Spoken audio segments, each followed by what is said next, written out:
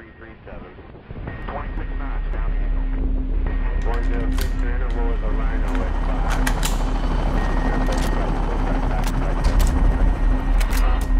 Good. 207 on flat path on course 1 mile. Good. 207 on flat path on course. In September of 1952, the 1st Battalion, the Duke of Wellington's regiment, left its garrison in West Germany and set sail for South Korea, where it was earmarked to join the 1st Commonwealth Division.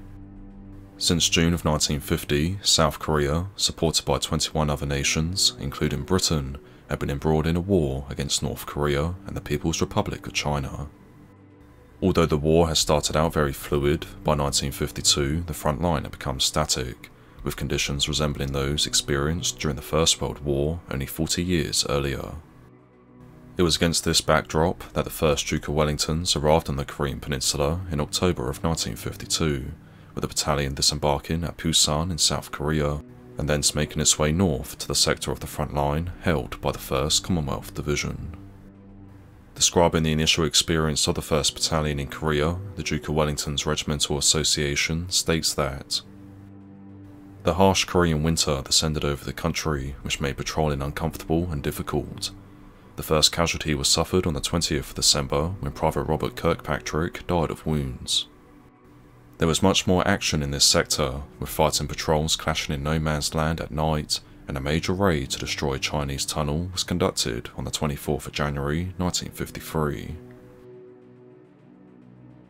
A week after the raid on the Chinese tunnel, the Wellingtons, along with the rest of the division, was withdrawn for a period of rest and reorganisation, and it wasn't until April of 1953 that the 1st Commonwealth Division returned to the sector of the front line it had previously held, with the 1st Duke of Wellingtons assuming responsibility for the division's left flank on the 13th of May.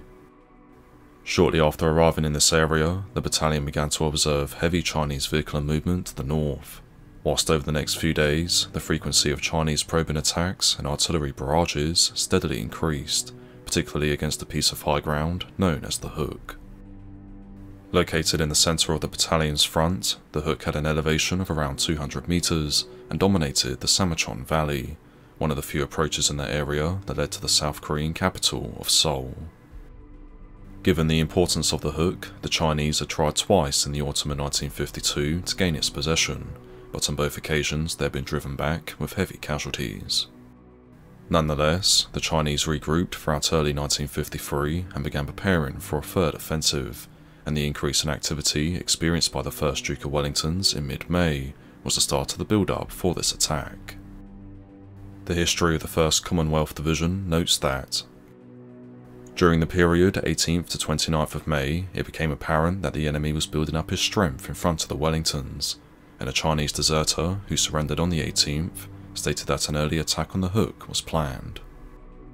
By the 27th, there were signs that the expected attack on the Hook was imminent, and that it would be on a bigger scale than any which had taken place for some time. The Chinese offensive commenced in the evening of the 28th of May 1953 and was opened with one of the heaviest artillery bombardments of the Korean War.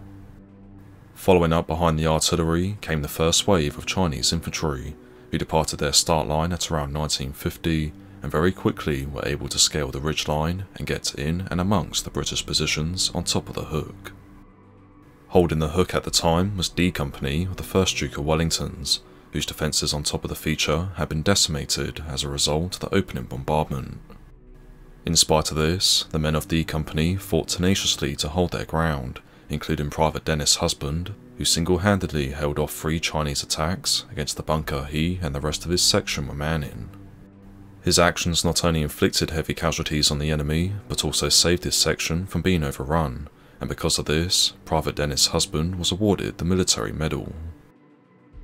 Meanwhile, at around 2025, and after repeated requests for support from D Company, the combined weight of fire of the artillery assigned to the 1st Commonwealth Division and the American 1st Corps began to be laid down onto the Hook. Assigned to the 20th Field Regiment Royal Artillery at the time was 2nd Lieutenant Brian Parrott, who later recalled, "From a gunner's point of view, it was wonderful. It was a constant bang, bang, bang. Baker 4 fired over 600 rounds during the battle. The gun barrel became red hot, and the Royal Army Service Corps were splendid in bringing up more ammunition. Although falling directly onto the British positions, this Allied artillery barrage had an immediate effect in that it completely halted the Chinese advance, thus momentarily relieving D Company of significant pressure. However, just 20 minutes later, at 20:45, a second wave of enemy infantry was spotted advancing on the Hook from the northeast. Like before, the numerically superior Chinese force was able to gain a small foothold on top of the feature, from where desperate close-quarter fighting, including hand-to-hand, developed once more. With D Company at risk of being pushed off the ridgeline, a platoon from B Company was dispatched to the Hook to reinforce the defences, whilst Allied artillery laid down a second barrage, which once again succeeded in breaking up the enemy attack. Having failed twice to drive D Company from the Hook, the Chinese regrouped and changed the direction of their advance onto the left flank of the Duke of Wellington's. Here lied another important feature known as Point 121, which was being held by B Company.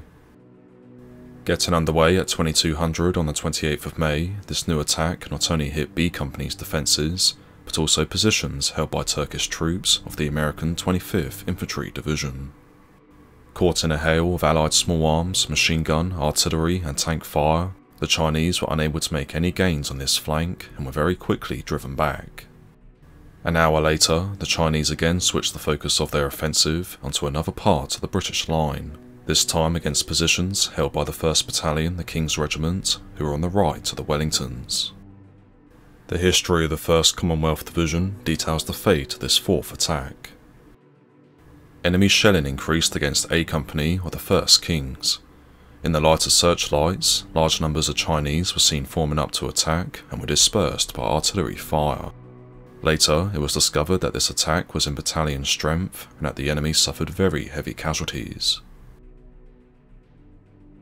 The Chinese launched a 5th and final attempt to secure the Hook in the early morning hours of the 29th of May 1953, but, like those before it failed to make any progress and was swiftly beaten off thanks in large part to Allied artillery. Thereafter, the 1st Battalion, the Duke of Wellington's regiment, regrouped and reorganised, before orders were finally issued at 0240 on the 29th of May for D Company to sweep forward and regain complete control over the Hook. With support from the Centurion tanks of C Squadron, the 1st Royal Tank Regiment, D Company successfully carried out the task assigned to it, and by 0430 on the 29th of May 1953, the Hook had been cleared of Chinese infantry, marking the end of the Chinese offensive. Over the course of the 10-hour battle for the Hook, the Chinese forces had suffered heavy casualties.